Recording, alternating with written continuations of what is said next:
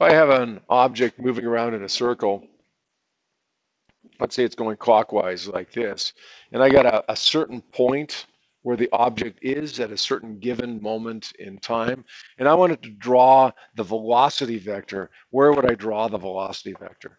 How would I draw the velocity vector? Straight across, right? Straight across like this. In other words, the velocity of the object at any given point in the circle is a, what's the word we use? A tangent to the circle. Good. What about the acceleration vector? We're talking about uniform circular motion here, so objects moving at a constant speed. How can there be an acceleration if the object is traveling at a constant speed? Nick? Yeah, it's changing direction, and acceleration is based on velocity, not on speed. Now, it usually works out that there's an acceleration because the magnitude of the velocity is changing, but sometimes, as in this case, there's an acceleration because the direction of the velocity is changing. So there is an acceleration. Which way is the acceleration pointing? Julia? Good. The acceleration is toward the center of the circle. You're always going to find in these problems that the velocity and the acceleration are perpendicular to each other. The velocity is a tangent to the circle, and the acceleration is toward the center of the circle. Now, what about the centripetal force? If you recognize the direction of the centripetal acceleration, then the force shouldn't be all that hard. Which way is the force acting here? Yeah, it's also toward the center of the circle.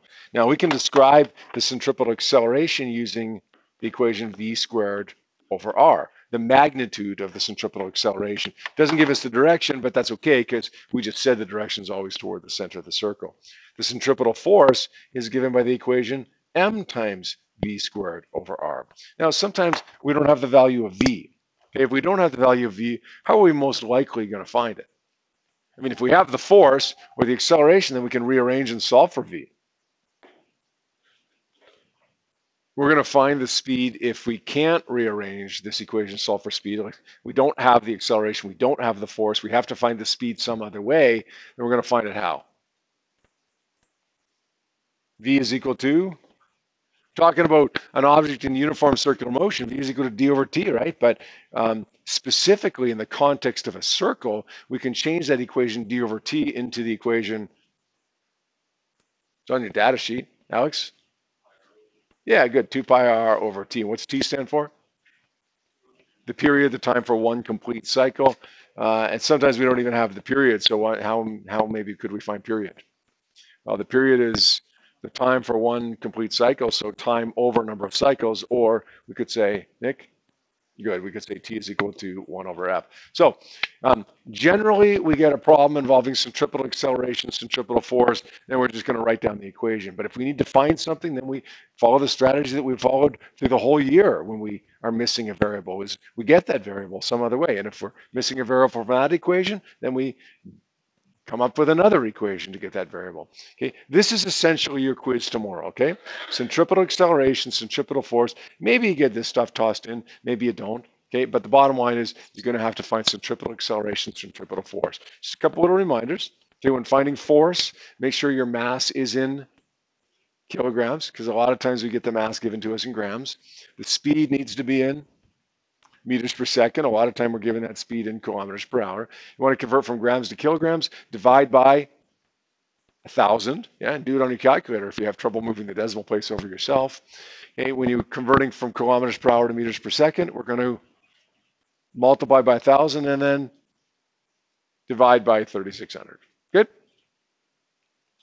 Yesterday, we talked a little bit about centrifugal force. Centrifugal force was that non-existent force, but that force that we felt or perceived pushing us outwards toward the outside of a circle. We said that it doesn't really exist. So what is it really? Why do we feel centrifugal force? Why do we feel being pushed to the outside, yet we're not really being pushed to the outside? Yeah, it's just inertia. Okay? You want to go in a straight line. So what happens is that as you're going around in this circle, you end up going in a straight line. By the time the wall ends up going around to that spot, you end up out of the wall. So it feels to you, you perceive yourself as being pushed to the outer wall, but really what it is you're just going in a straight line and then the wall catches up with you.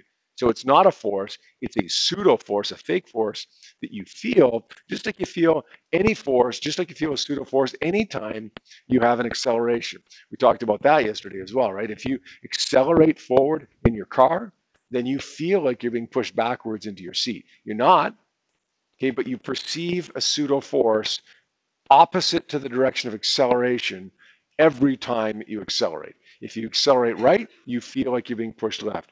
If you accelerate forward, you feel like you're being pushed backwards. Make sense? Finally, we're going to do a little review of the stuff that we did for homework last night, which is our vertical circular motion stuff. We know that whenever we have an object going around in a vertical circle, we have two forces acting on the object, whether we're at the top of the circle or at the bottom of the circle. Now, I usually draw these as roller coasters, but in the end, it could be a bucket of water swinging on the end of a handle or of a rope, right? It doesn't really matter as long as it's something going in an upside down circle. We analyze two parts, the top and the bottom part, because those are the extremes. In both cases, we would say F net, actually in both cases we draw a Freebody diagram first. What forces do we have acting at the top and the bottom? Kessler, what's one of them? Gravity acts which way? Good, in both cases? Yeah, gravity acts downwards in both cases. And what other force do we have acting on it here? The normal force, and the normal force acts which way when we're at the top of the circle? Downwards. And which way does it act when we're at the bottom of the circle? It's going to act upwards. We know that normal force at the bottom of the circle is bigger than the force of gravity. Otherwise, you wouldn't be going in a circle. Now we're going to say F net is equal to the sum of the forces, Fg plus Fm. And finally, we're going to replace F net with m times a, but specifically with circular motion becomes mv squared over r. Good. mv squared over r is equal to Fg, which is mass times gravity, plus the normal force. What's another name for the normal force? What do we sometimes call the normal force? Yep. It could be the tension if it's a rope, right? Yeah. No, it's not the centripetal force. The centripetal force is the combined gravity and normal force. You wouldn't talk about this if you were talking about a rope, something on the end of a rope, but you might talk about it if it's a roller coaster problem. The normal force is, or an elevator problem, the normal force is not your weight, but no, not quite the G's, but almost. It's the apparent weight. It's how heavy you feel. Tomorrow, when you're working on your assignment, you're going to have a few questions where you want to find your apparent weight. What are you looking for? The normal force. Whether it's an elevator type problem like the space shot, or whether it's a roller coaster type problem like this, you're looking for the normal force if you're looking for apparent weight. And then remember what I said? If you want to find the number of G's, you can take the acceleration divided by 9.81, or you can take the normal force, the apparent weight, and divide it by the actual weight, the force of gravity. All right, top of the circle. Top of the circle is mg positive or negative? Negative. Normal force positive or negative? Negative. Centripetal force? Negative. At the bottom of the circle, gravity negative or positive? Normal force negative or positive? Positive because it's upwards. Centripetal force negative or positive? Positive because it's upwards, right? Now you got those, you got the signs down pat. Now let's take a look at our homework that we had last night, which was page 264, questions 1 and 3. You want to go over one of those? You want to go over both of those? What do we want to do here? Yep. Question number 3. Okay. 1 as well. Okay, let's take a look at 1 and 3. Number 1 says, using the information in example 5.7, what's the tension on the rope at position A? So let's go back here. And this time we want to find the tension at position A. Let's draw our Freebody diagram. We've got gravity acting down. We've got a normal force acting down. We're going to say F net is equal to the sum of the forces, Fg plus Fn. We're going to say mv squared over r is equal to mg plus Fn. And we're going to say what? M is 1.5 kilograms. The speed is 3. Divided by the radius is 0.75. Mass times gravity is 1.5 times 9.81. And plus the normal force. Now we got to worry about signs. At the top of the circle, is the centripetal force positive or negative? Negative because it's acting downwards. Force of gravity? Negative. Yeah, all right, so on the left-hand side, 3 squared is 9. 1.5 divided by 0.75 is 2. 2 times 9 is 18. 1.5 times 9.81 is 14.715. We're going to take the 14.715 over by adding, and we end up getting, what, 3.285? Yeah, it would be negative 3.285, which is negative 3.3 newtons. Why is it a negative value? I mean, mathematically, it worked out to be negative value. Why should it have worked to be a negative value? It's pointing downwards, right? We knew it was pointing downwards. We knew it should have been a negative value before we even started here. So here's a situation where if this was a roller coaster as opposed to a bucket of water, the actual weight is 14 newtons. The apparent weight would be 3.3. So at the top of the circle, you'd actually feel lighter than you really are, right? But you'd still feel like up was down. You just wouldn't feel as heavy. We're good there? Joan, is that okay? Okay, let's take a look at question number 3. A 0.98 kilogram rock is attached to a 0.4 meter rope and spun in a vertical circle. The tension on the rope, and when the rock is at the top, is 79 newtons down. What's the speed of the rock? Top, here's the rock, force of gravity acting down. Here's the normal force acting down. We're going to say F net, once again, is equal to the sum of the forces, Fg plus Fn. We're going to say mv squared over r is equal to mg plus Fn. And what are we looking for here? Speed. Mass is 0.98. Speed is what we're looking for here. R is 0.40. 0.98 times 9.81. And the normal force, or the tension, okay, whatever you want to call it, is 79 newtons. Okay, signs here. Gravity, positive or negative? Negative because you're at the top. It's pointing downwards. Normal force, positive or negative? Negative because it's pointing downwards. Centripetal force, negative as well because it's pointing downwards.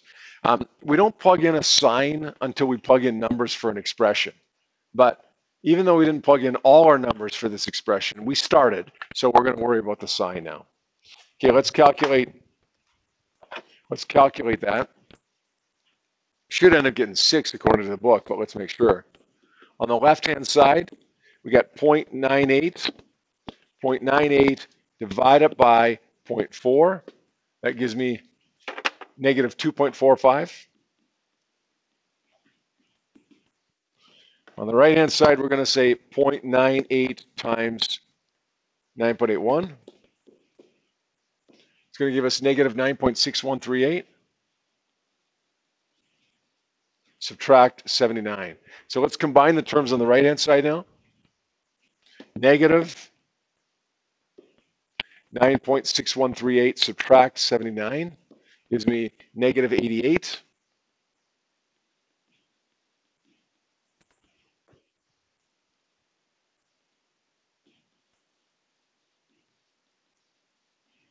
And now let's divide it by 2.45, or negative 2.45.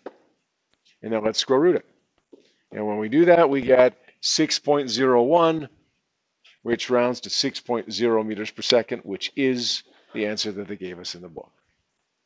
Okay, how many people got that? Good. I could probably give you a quiz on this stuff tomorrow. I won't.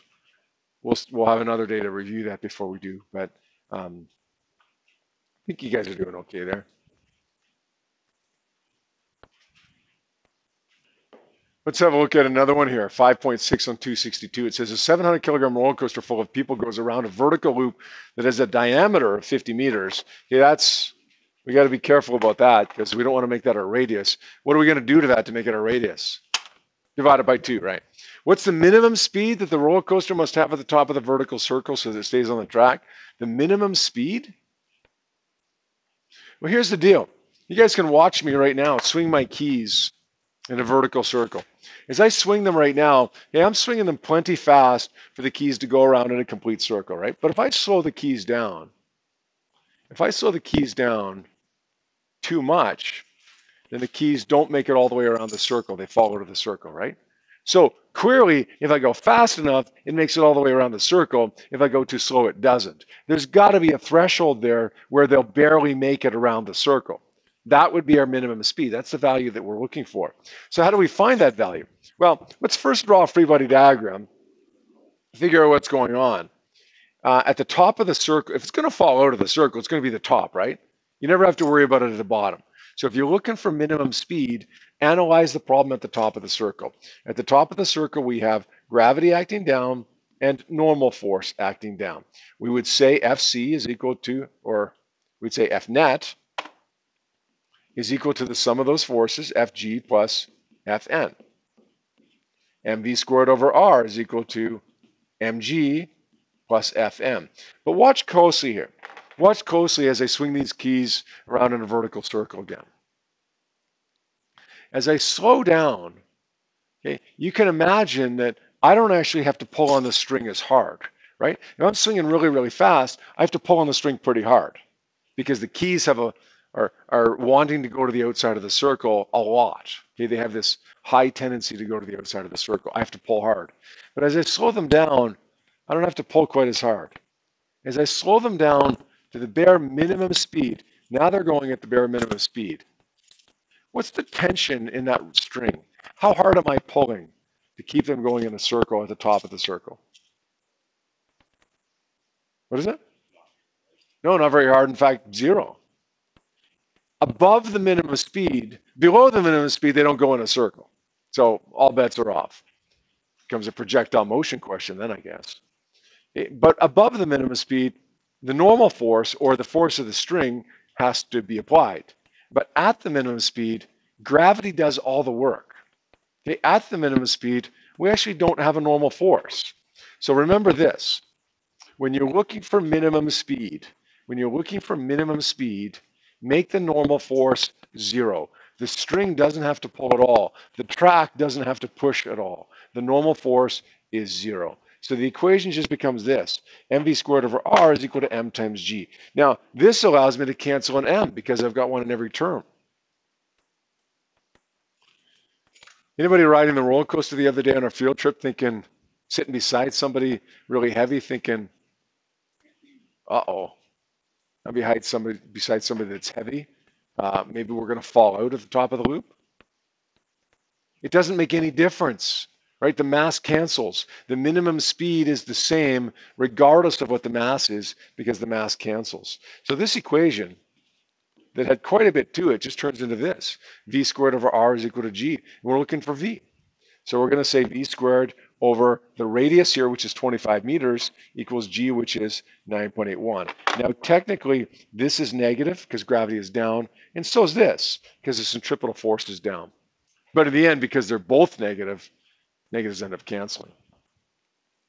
We're going to multiply 9.81 times 25, and then we're going to square root it, and we get 15.66, or we're going to say v is equal to 15.7 meters per second. Above 15.7 meters per second, okay, this object stays in the circle just fine. If you go faster and faster and faster, then it remains in the circle, of course. The string just has to pull a little bit harder to keep it in that vertical circle. But below 15.7 meters per second, then you got a situation where the keys are going around like this, but they fall out at the top of the circle. Yeah, that's the speed that you want to be moving when you're going around the roller coaster loop so that you don't fall out. Okay, why is the hill really, really high at the beginning of the roller coaster? To give you enough energy, to give you enough speed to make it around that loop, basically. Right? Make sense? All right. I'm going to have you take a look at these two questions on page 262, and those will be your homework for tonight.